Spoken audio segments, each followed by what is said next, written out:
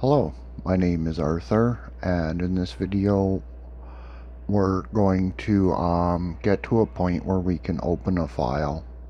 Now, I've made some changes to the file that I figure it would just speed things along if we didn't type out every little change on video.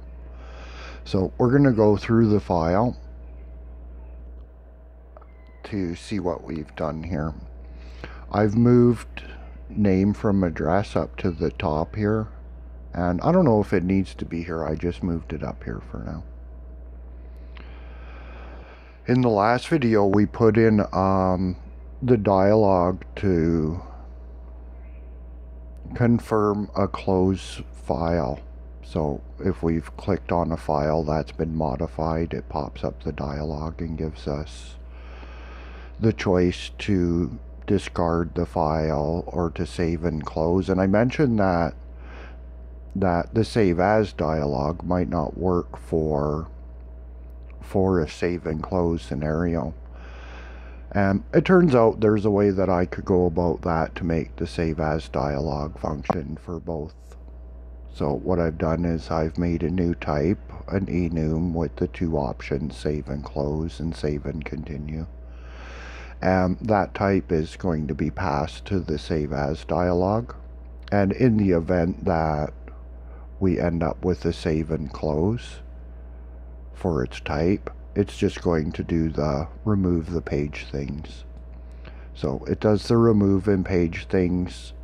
That it's the exact same script that is inside of the close file or close tab function. So it's this exact same thing. It's just organized differently because some of the things were up here. So now it can either save and close or save and continue depending on who's calling on the save as function. So let's see. I've made a change here to set the notebook to the current page that's being deleted. So when a page is deleted, it becomes the current page, and there's actually a need to set that differently, and we'll have a look at why that is. So we'll just run that. So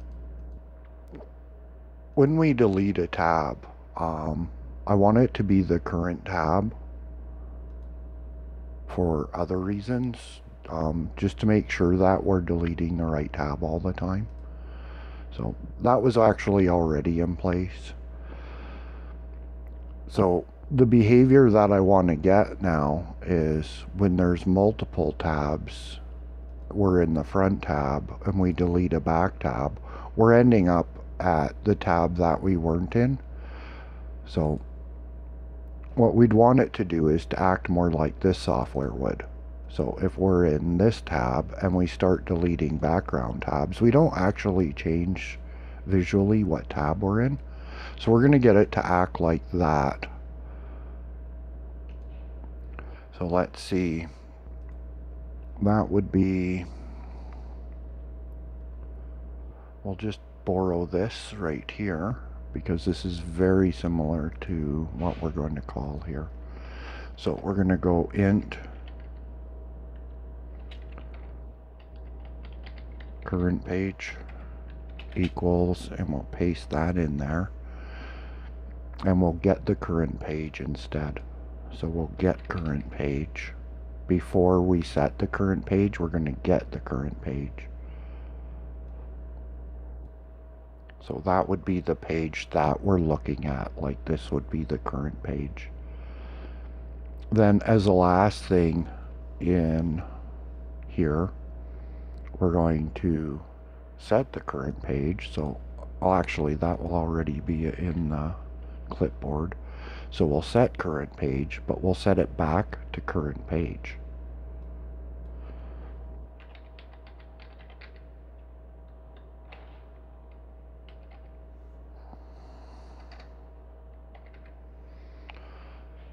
So if we do that,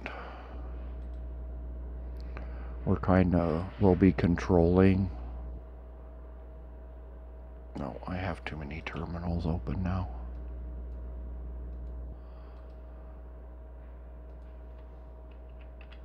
We should be controlling which tab, our foreground tab, a little bit better.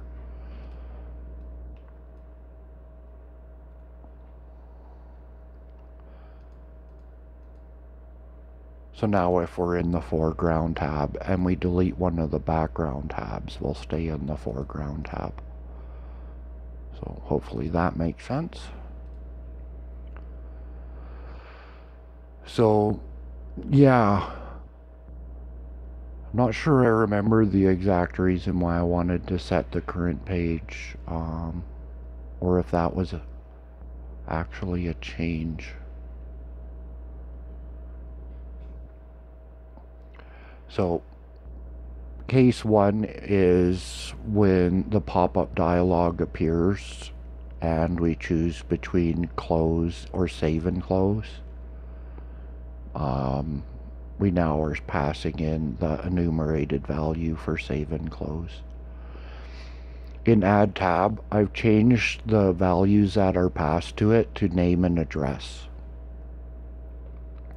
So it's no longer calling on name from address to sort out the name.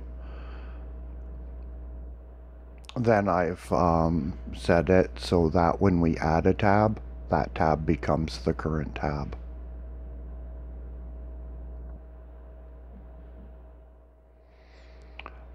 So this is the change to facilitate the two values passed into Add tab.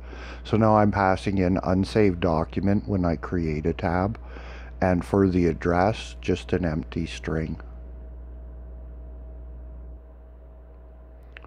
Same thing when the notebook is made, it's passing in that empty string, and unsaved document is the name. So the name unsaved document would change at the point that we get to actually saving and writing a file, but we're not quite there yet.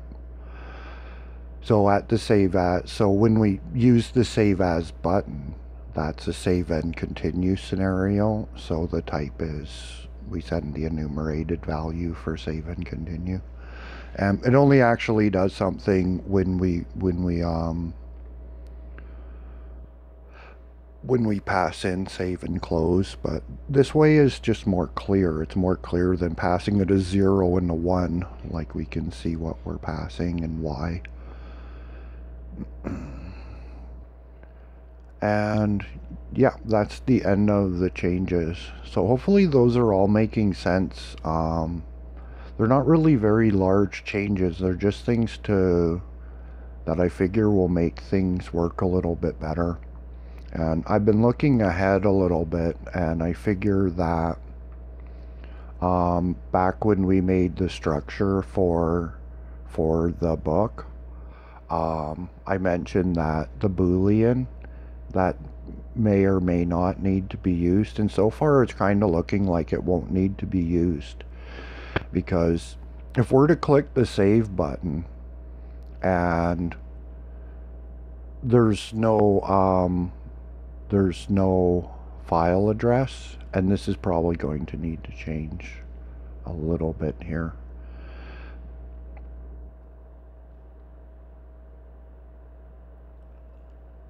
That, yeah, we'll probably be passing the page number, is what I imagine that's going to end up looking like, rather than the address.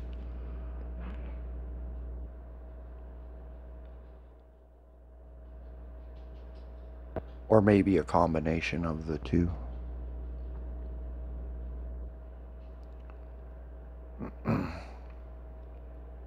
Because when we click save, if we're passing in an address in that fashion, then that's probably not the way to go about it. So that still needs some sorting out. Actually, it doesn't. It will get past the page number. It will get past the page number, and if the page number doesn't have a file address, if it doesn't have an address, it will get diverted to the Save As dialog. So Save As will need to be declared above the save file, which is kind of what I figured would end up having to happen. So what we want to do now is we want to get open file working, and yeah, it was a little bit difficult to figure out how to do this. I find the documentation in certain areas of GTK pretty difficult to sort through.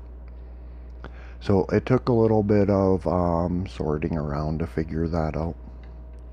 So what we're going to do first is we're going to declare a G file. So we'll call it file.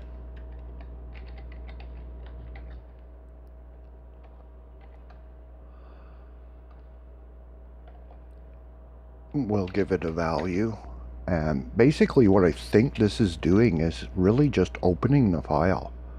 So this is more or less, it breaks down to kind of like being like F open.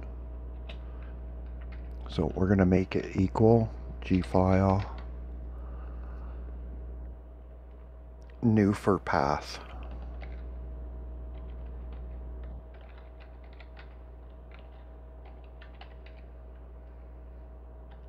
And we'll be able to just pass in address, and that'll get us to where we're going. So we'll need a char, and we'll call it file buffer. So file buff, that'll be good. And then we'll put in a G boolean. And yeah, the G boolean is just going to slim down on the line length, really. So we'll just call it check. So we're checking to see that the file opened. Then check will equal G file get contents.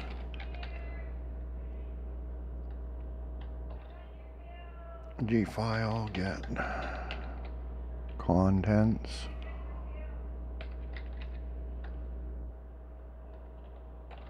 We use the address.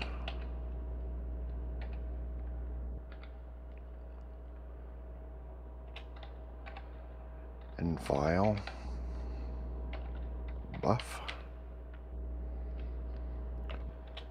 Then null. And I think that has to do with the length and null. So it will read up to end a file like this. And the second null has to do with error checking, and I'm not that big on error checking. We'll react to if the file open doesn't save, and we'll check that it's the right kind of file. So we're going to go if check. So we're checking if the file opened, and G UTF-8.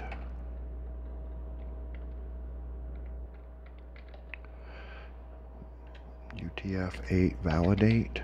We want to validate that the type of file is a UTF-8.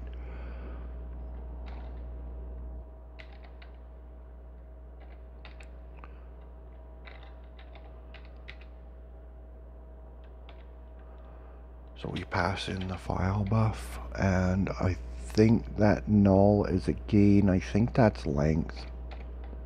I'm not really tremendously positive on that.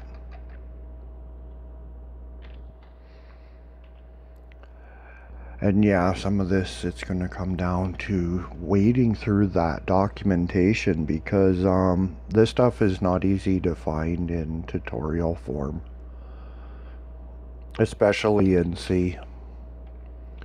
So now we'll add a tab because the file has opened and it is a UTF-8 file. What that means is it'll be able to open plain text, and it will open a binary, but it will just display gibberish. At least to me it's gibberish. Apparently there's a robot nurse that might be able to understand it.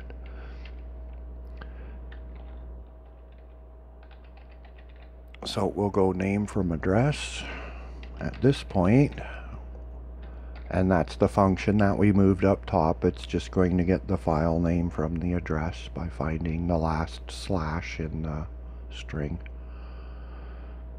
I'll pass it address. And then address is the second thing that add tab is looking for, because it's looking for two jars. So we'll get that. We'll get us a page number.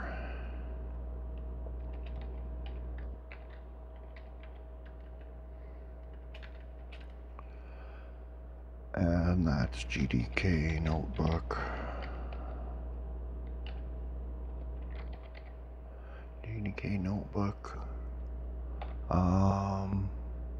Get current page.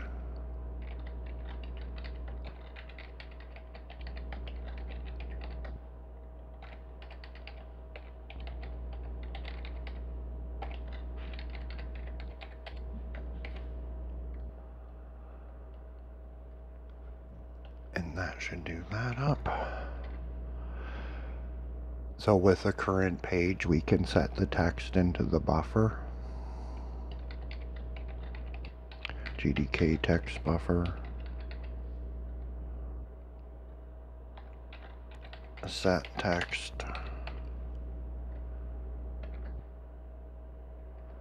Set text. So we'll be referencing the book at page num.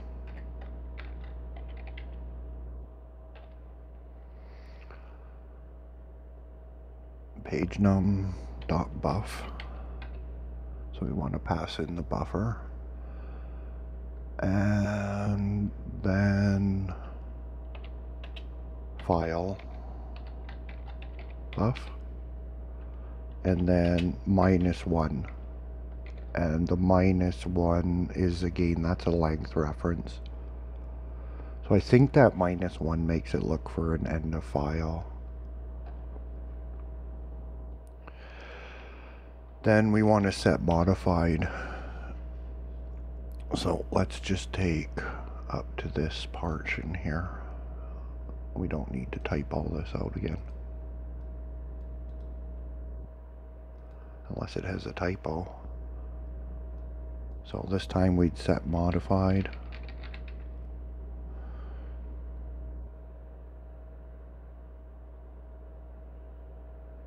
TextBuffer set modified, comma, false. Because we just modified the TextBuffer, so we want to set it to false because we haven't edited the file. Then comes the file didn't load. So the file didn't load would end up being a dialog, but we don't have a dialog made for that. So we'll gprint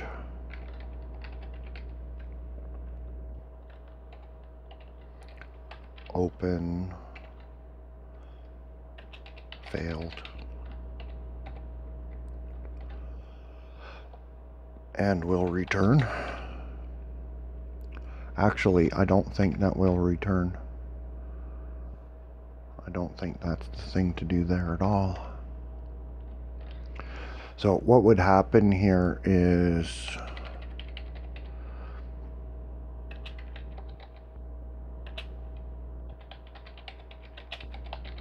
a call to a warning dialog. Then the last things to do is we should free the memory. So we'll free file buff.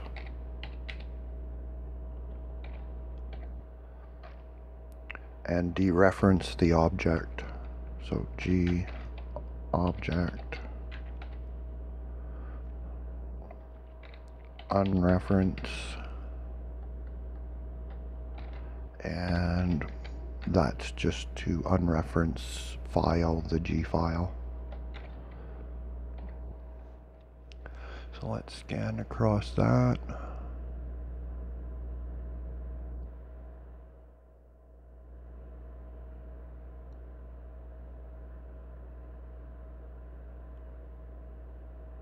Look for typos in notebook, since that's my most popular typo. Missing a semicolon. So that looks okay.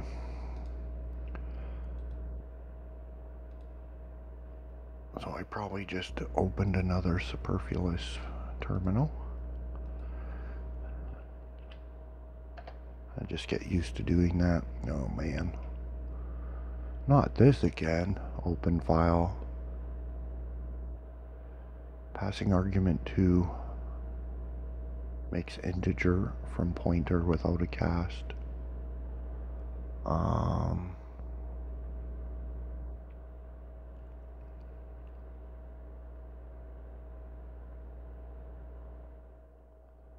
What did I type there?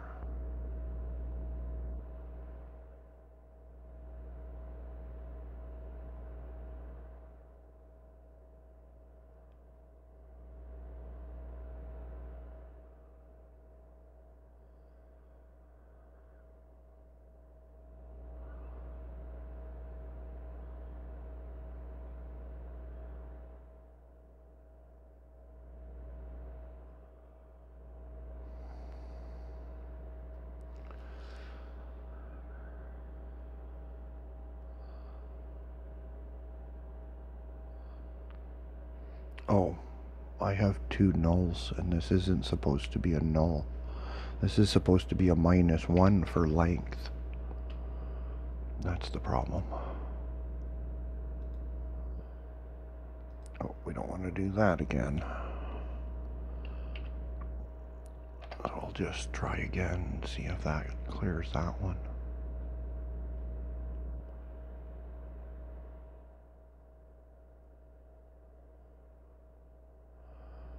Makes pointer without a cast.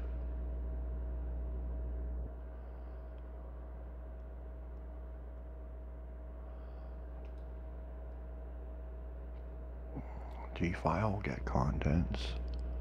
Oh, this one was supposed to be null. I'm fixing the wrong one. And this one is supposed to have a length.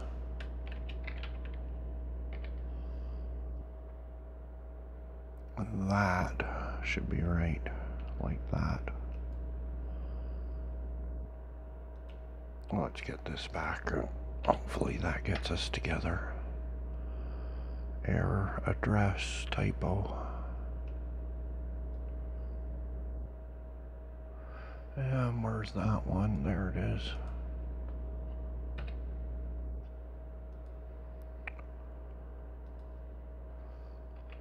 Pretty good at those typos anyways. So that should get us there. So we can add tabs still. We can close tabs still. If we type in a tab, it will still give us a pop-up. We'll close and discard. And let's get to the meat and potatoes here. Let's open a file. File opens. It has the name main.c, which is what we just opened.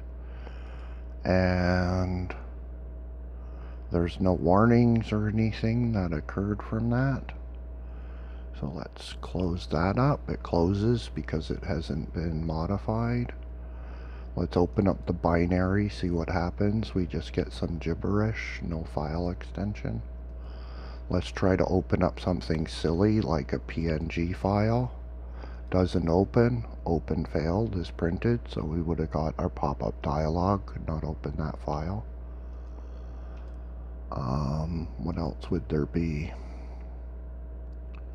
We'll open it from here to make sure it's working on all the buttons. Open main C. Let's get a cursor in there and hit the space bar. Try to close it. Document's been modified, so it's going to query us. So that seems to have us working. We're limited to just the plain text file of UTF-8, but that's kind of what I'm aiming for. I'm not like I'm going to be aiming for a rich text file editor in my first kick at the can. So that's got that working. Hopefully the explanation for the little changes that I've made are clear. They're well, I've pointed them all out, and I guess, like, if a person's not really following along, about the most they might get out of this video is this function to open a file. And I guess that technically it probably should have some error reporting in place. But honestly, I don't really see a lot of purpose there on that. I would be looking for things that I don't really see a need for it.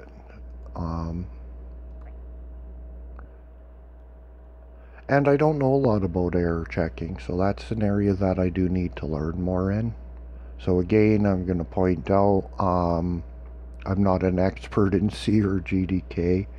I've only been using these two languages for less than a month and a half. So this is what I've come up with, and hopefully it's useful to somebody. And until the next video, take care.